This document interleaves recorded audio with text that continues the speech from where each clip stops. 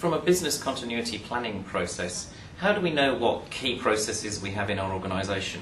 How do we really know what to plan for? Well, in terms of analysing your business for key functions, I have a very simple model, and it's based really on a model of ping pong balls and string.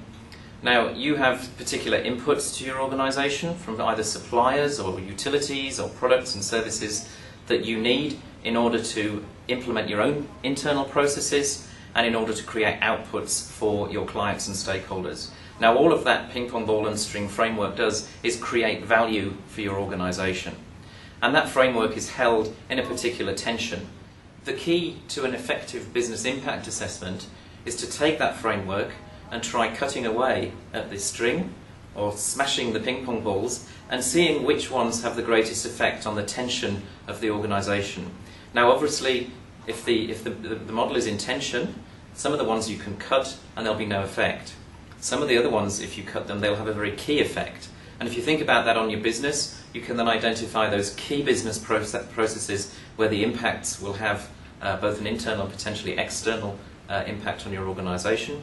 And you can identify that those things that are perhaps not so important, that could probably be postponed in a crisis situation. So you kind of separate the wheat from the chaff, and you have concentration on your key business processes.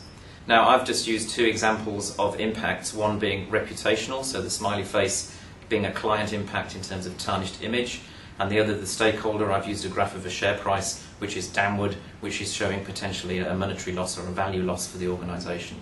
There are other impacts that we can choose to use as well: legal and regulatory impacts, financial impacts, environmental impacts, perhaps political impacts if you're a government agency.